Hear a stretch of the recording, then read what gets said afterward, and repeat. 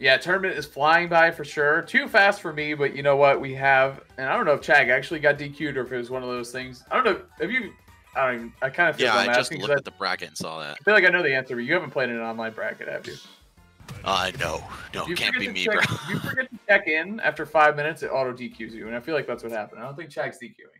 Gotcha. I'd be surprised. But I always forget to do that. Mostly because I was concerned with my Switch overheating and blowing up. Because I have to put my Switch in the fridge in between sets. That's how bad it's gotten. That's actually insane, dude. I can't play for like more than an hour without it overheating. So I don't know what the deal with that is. Hold on, what we got? What's the deal going on here? I gotta say, Sonix, really appreciate his gameplay. I think he's one of the best Sonics, almost actually, at this point in the world. I think he probably is. I mean, Ken also is a factor that can't be ignored, though. Ken, Sonix, and I feel like we're Wrath obviously is way up there too. Oh yes, yes. A couple of them out there. Man. Sonito is really strong as well. Sonito, nice, good. Yeah, there you go. Now we're getting them there. Some Sonic player deep cuts. I feel like there's another one that we're forgetting that's kind of obvious. Anyway. No, it's not coming to me. Koopa, there it is. Got it. Yo, true facts, dude. There it is. Duh. What was I thinking? Koopa plays as Sonic and the Belmonts. I don't know, man. I don't know how he endures all of that, but either way, man. Game one coming up.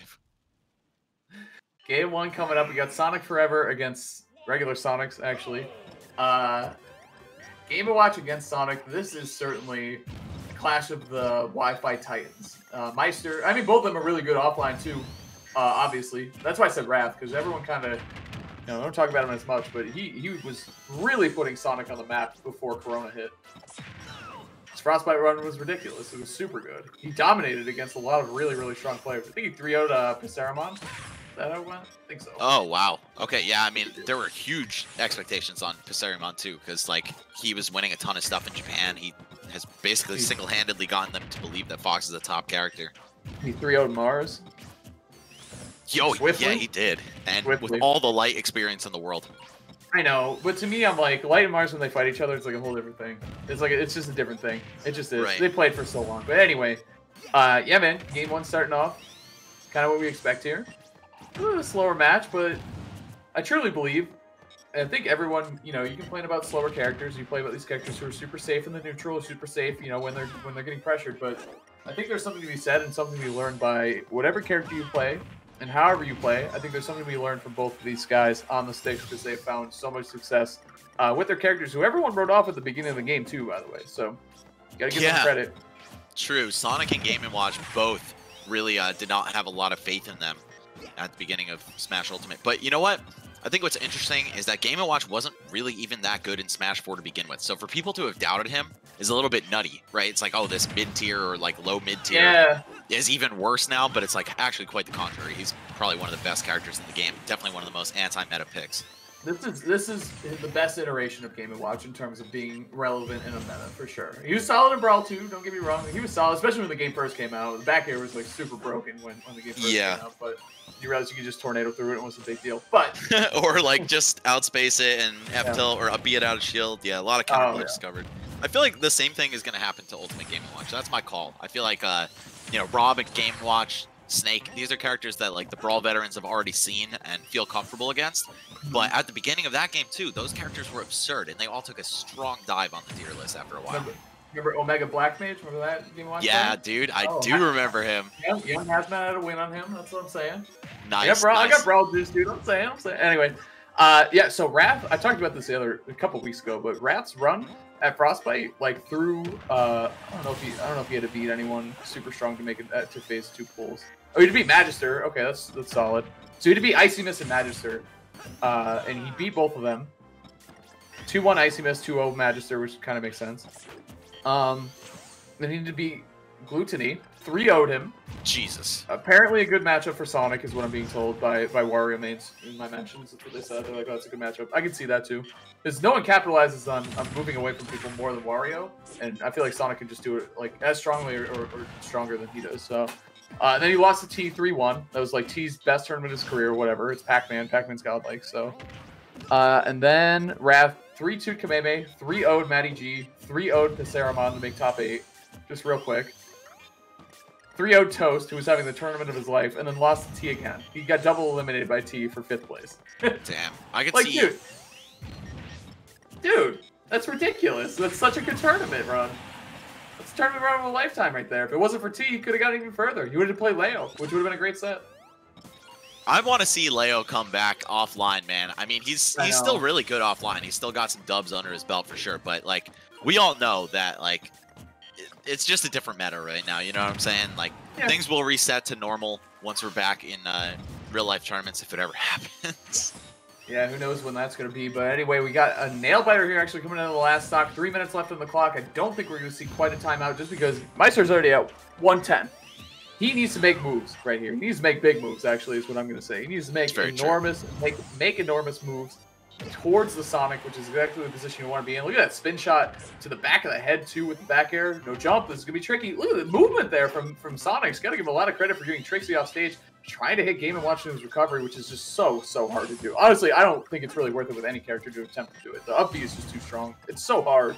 And you give up stage control, you give up all the stuff that, as Sonic, if you just stayed grounded and held the ledge, or held down and did some ledge guarding, I feel like forward tilt, there's a lot of different options. You can see him plowing right through the chef as well, getting the spin charge going there. Oh, okay. We're seeing more up smash from Maister than we have, I think, in a while. I think he just likes using that move to contest the spin dash, because up smash obviously doesn't have the invulnerability it did in Smash 4, but it still has some, just on later frames. And the other thing is, you can't really punish it. So unlike what we're seeing from Mr. E, who was trying to side beam, trying to counter, and try to hit spin dash on its way in, if you up smash with Game & Watch, it's not the end of the world if you miss it. Like, who cares? It's fine. Exactly. It's very difficult to preemptively challenge that move, and it's even harder to react to it because he's the fastest thing alive. So I think Game & Watch is uniquely equipped to be able to threaten spin dash from half a screen away and just kind of get away with it. Look at that. You can charge for up to 4 seconds in this game, so why not?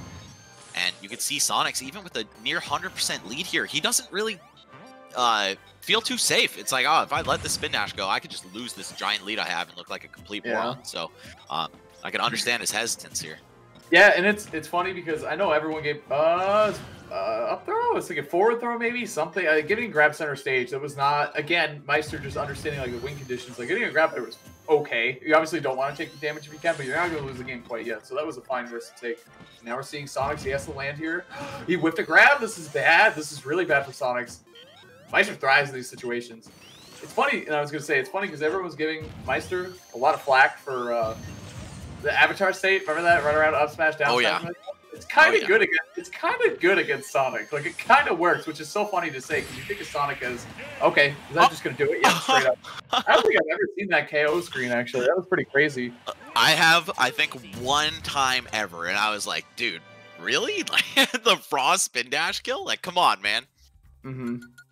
But yeah, man. I feel like Game & Watch again just really uniquely equipped to challenge spin dash from half screen, and that's why you're seeing Sonix get a run for his money here.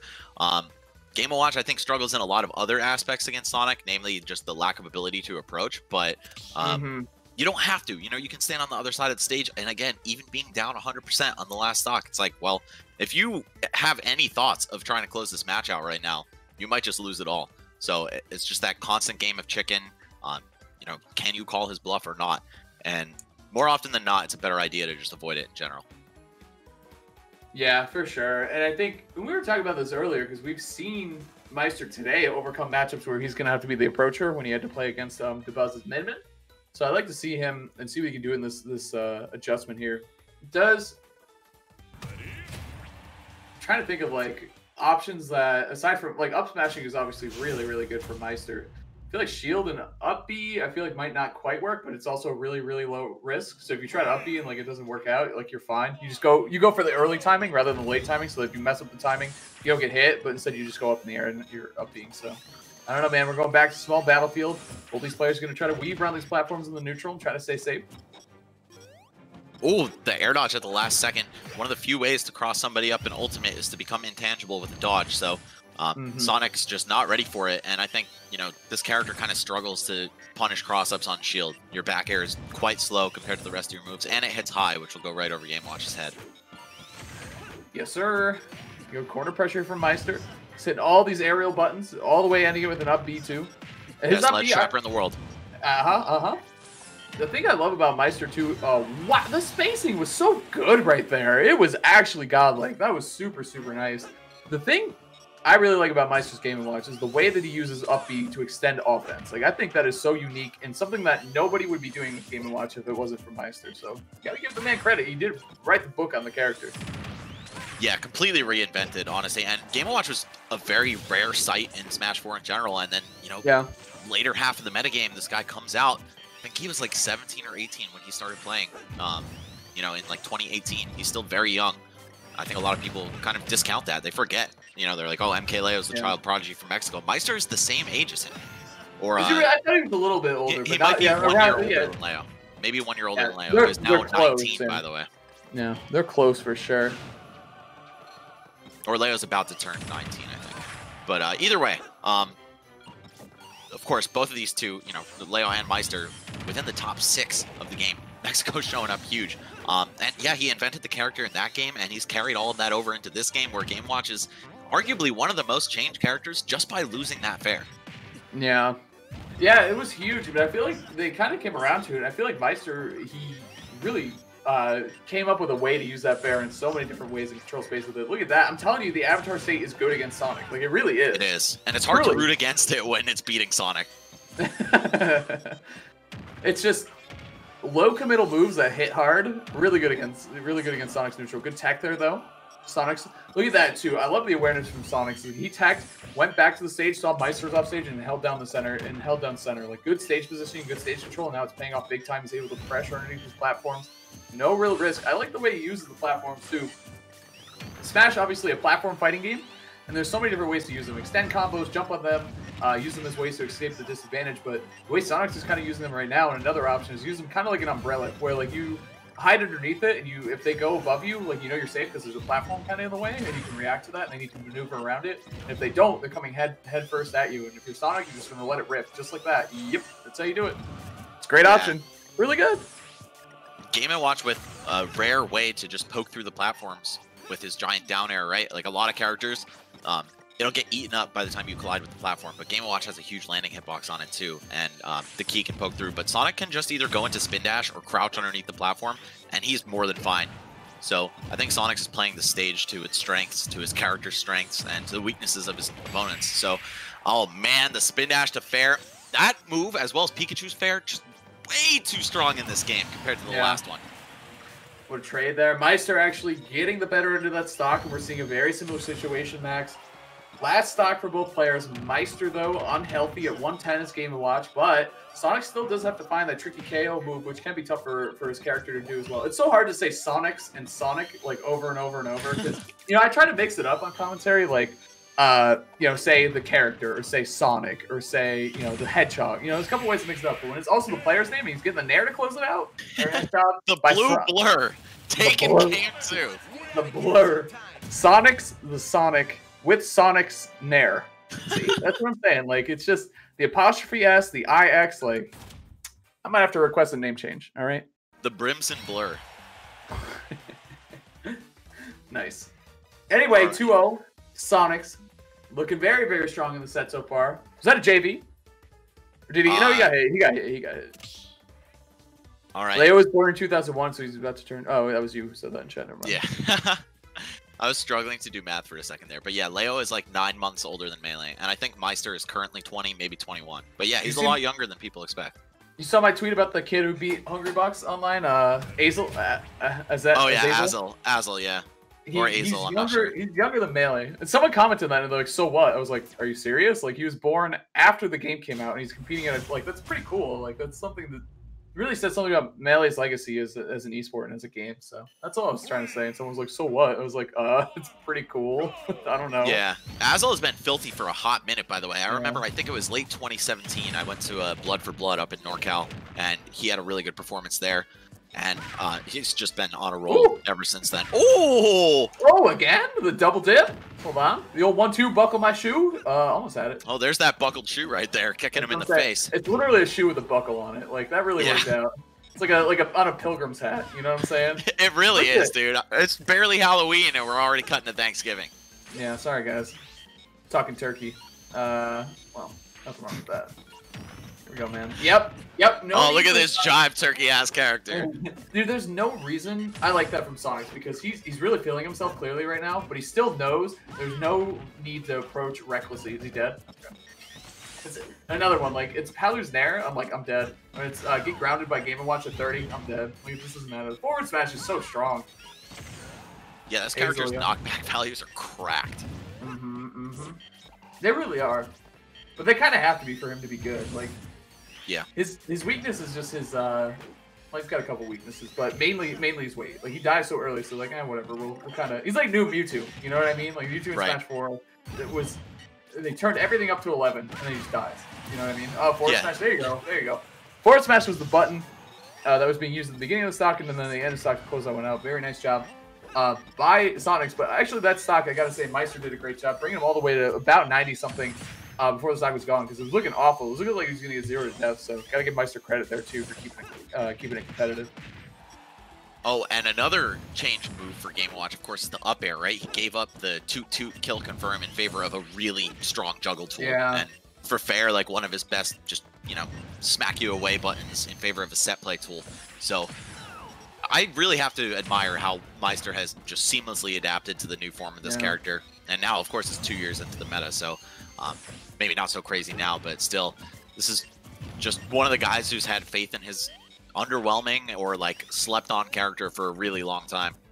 Yeah, and I gotta say too, I feel like he found success very quickly. Did he not? Like, I feel like it was like kind of weird, like, oh, he's winning, you know, but it's not nationals or whatever, or he's only winning regionals and it's with Game & Watch, so that's pretty nuts. And it's like, yeah, but you know, is it really that crazy, or is it just Maister like out top playering everybody or whatever? Is the character actually good? Let's put him up, and then he did so well at Summit too. Like he was a monster at Summit, so I don't know, man.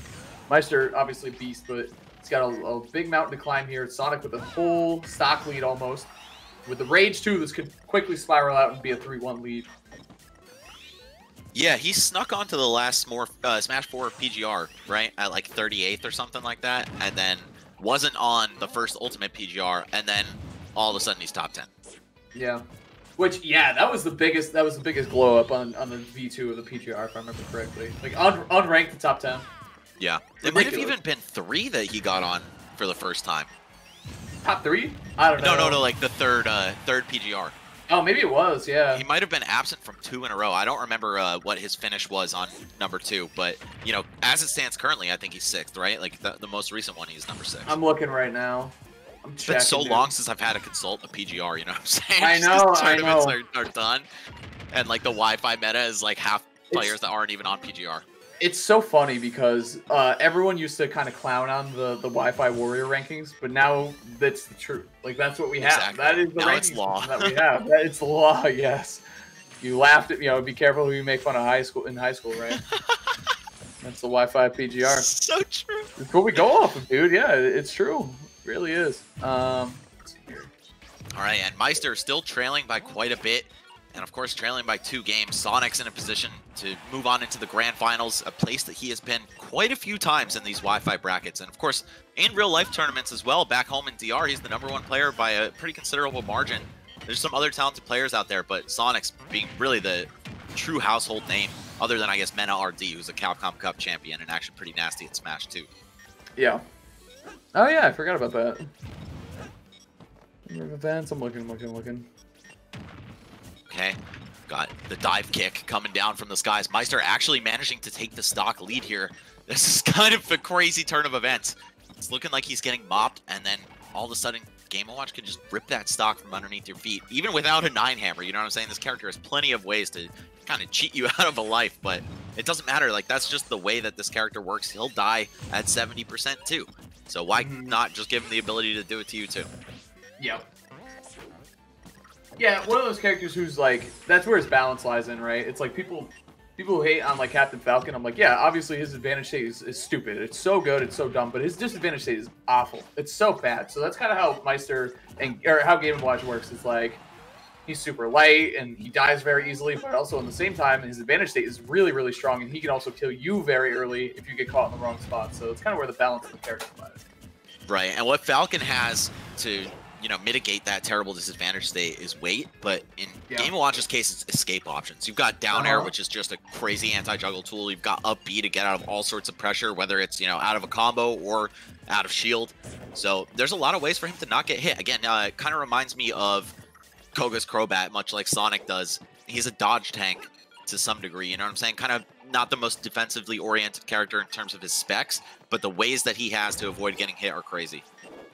Wow, waiting that out. Good pressure there from Sonix, but Maister's still able to slip, like you said, evasive. Oh, nice. What a mash out. Oh my, he barely touched the ground, dude.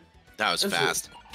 This is a new Game & Watch meta. He's got to stop doing this bucket stuff under the stage, or else he's gonna look at some nerfs. You know what I mean? That's how it's, like, once you start playing the game, like, quote unquote, in a way that, like, is quote unquote incorrect, like the planking and all that stuff that is kind of frowned upon by everybody in the world. That's when your character gets looked at. Once they pop the hood on your character, you never know what they're gonna do, and you don't. Mike does not want to see that happen to his character. He's got to stop. He's got to knock that stuff off. You know?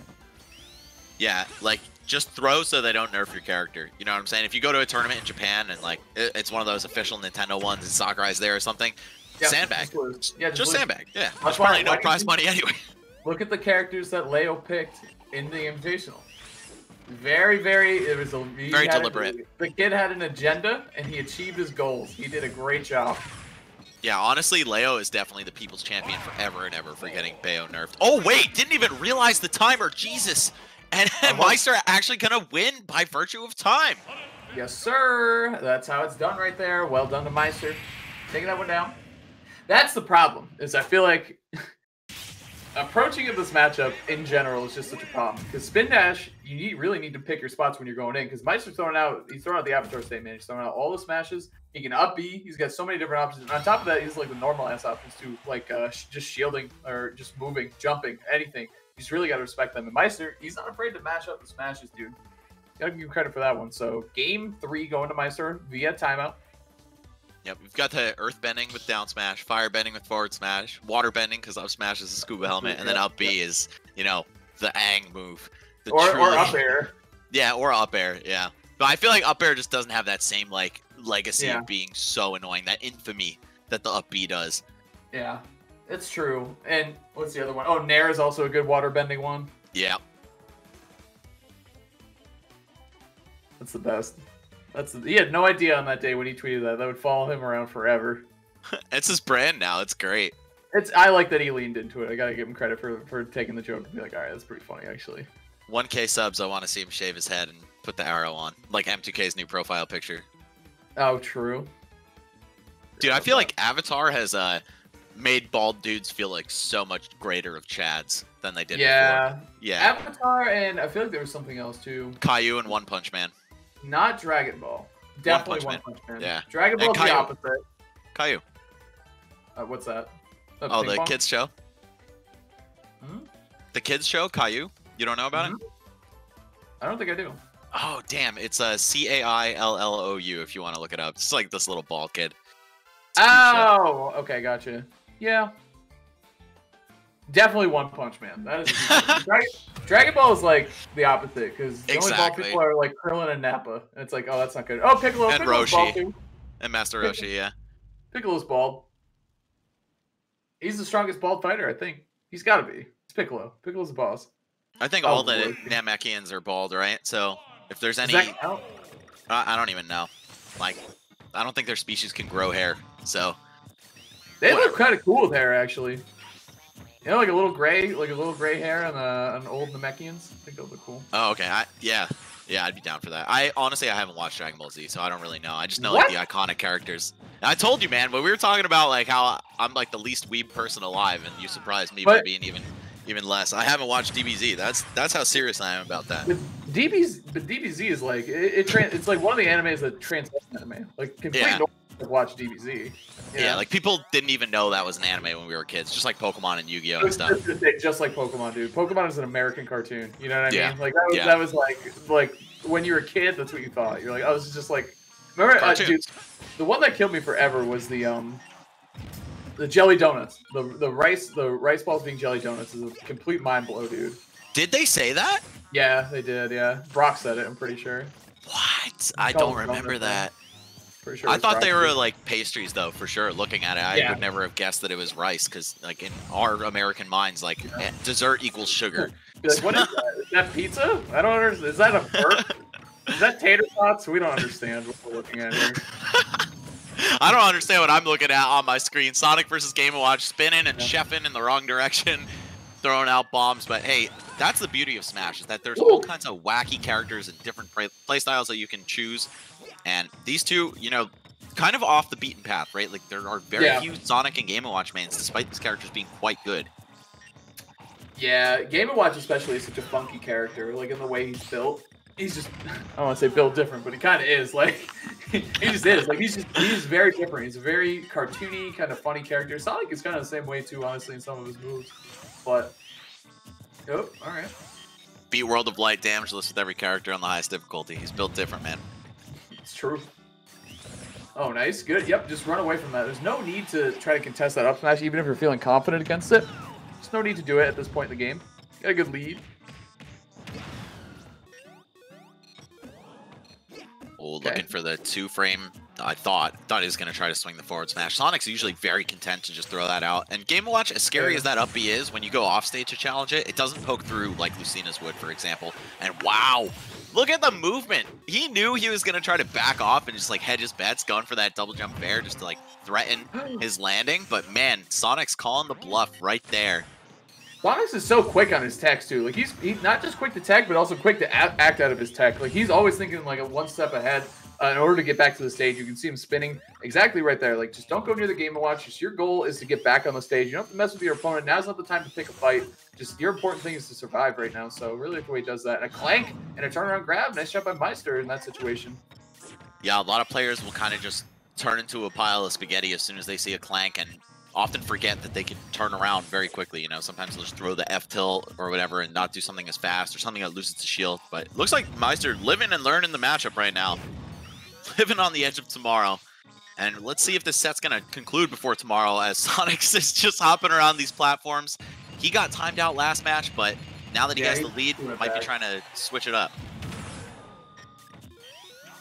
Yeah. He's just doing, this is going to be the strategy right here. I feel like Maister, honestly, I think he just might need to chill. Okay, no. Nice. Dude, he's been using his fairs a lot more. Like, great fair placement, either catching air dodges or catching some sort of delay or anything in the air from Sonix. But 55% is a decent lead. Oh, no, that's going to be, look at that, 34. That's what I'm saying about that up smash in that situation. Especially at lower percentages, you can get the follow-ups. Yeah, it's got such crazy low lag afterward. And, you know, normally you think of that as being a boon on shield, but also on hit. It's like pre-patch all of our up smash. Hey, my smash attack just links into some aerials, because why not? Now Maister shrinking the margins here in this match. Oh, but a quick, juicy combo from Sonix. And we're going to see him just go for it. That's what Sonix does so well, is like he makes you think he's just going to back off. You know, he backs off 4 out of 5 times. Is that a stock? Wow, he popped him all the way up to the top. I couldn't really see him behind the scoreboard. Nice job. This is going to be really tough for Maister. He's going to find the stock very quickly. He's got 2.5 minutes to take a stock and then also rack up some more damage to take the lead. Yep, nope, nothing's happening there. No need for it to happen, so it won't. Might go in with a fair there, I'm not sure, but he did. Now this is where the struggle begins. Sonix at a very healthy 56% here. He's not going to die if he collides with an up smash or down smash. Well, I don't know. Maybe down smash into forward smash will kill if he's near the edge. But he can kind of take these risks freely of not just spin dashing at Maister to try to build damage, but just around him and above him to stay safe and, again, run the remaining 2 minutes on the clock. It's a totally viable strategy in a matchup like this. Characters like Game & Watch struggle to rush you down and close gaps like this. His platform layout, this big old stage, it's going to be really, really tough, man. Up B, okay. The spin shot, too, look at the placement. Like, the way he's moving around all these platforms is really good, too. But now he's going to have to fight the Game & Watch a little bit, or at least stare him down. Like, there's going to be no platform for him to kind of move around on like that. But even more damage, 21. That might be the nail in the coffin, honestly.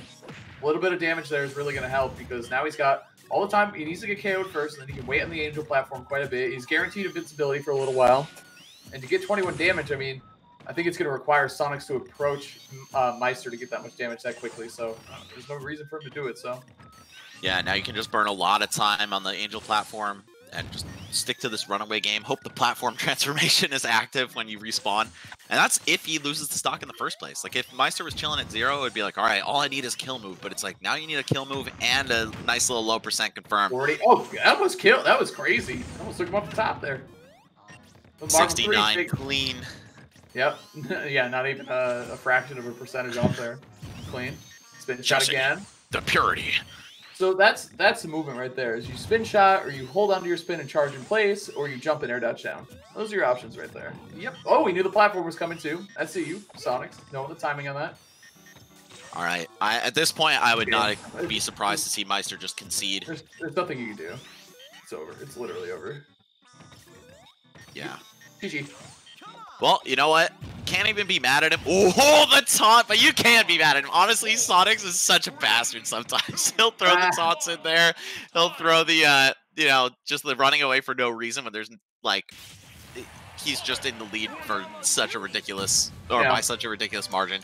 But yeah, he really makes you feel it in the mental battle. But Maister still showing up, getting one game, getting the timeout on Sonix. It's got to feel good, a little karmic justice. But it's going to be, unfortunately, his end in winner's bracket. And now I believe Chag actually is DQing from the event, because I just refreshed the bracket and I still see DeBuzz chilling in losers finals. But maybe we could get a word from production to confirm.